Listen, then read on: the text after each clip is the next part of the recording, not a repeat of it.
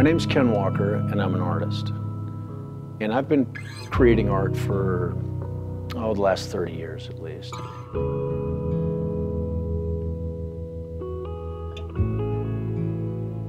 Well, I knew that I wanted to be a painter probably somewhere around midlife.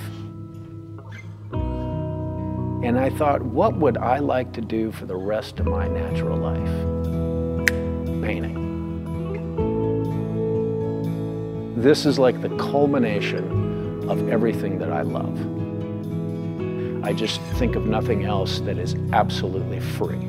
I mean, it knows no boundaries other than the laws of physics.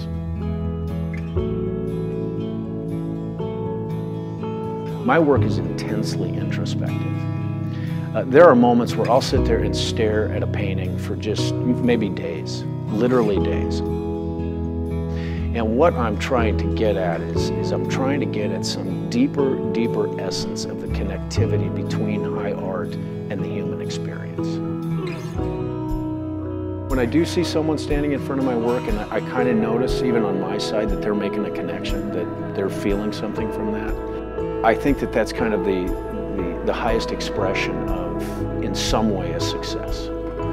That I've been able to take all of what I'm about, put it into that artwork, and then that is reflected back into another human being. And I'm just going to say it outright. I want this stuff to be in everyone's homes. I create art for other human beings, not for myself.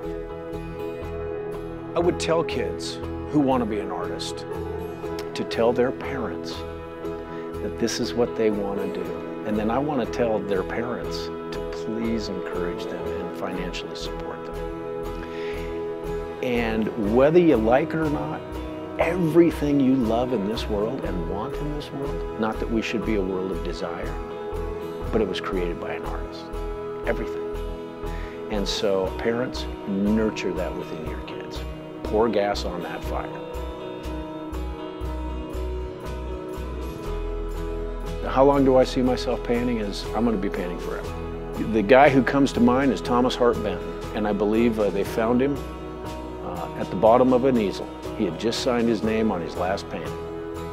So if I had one wish in this world that came true, you'll find me in this studio with a brush just fell out of my hand.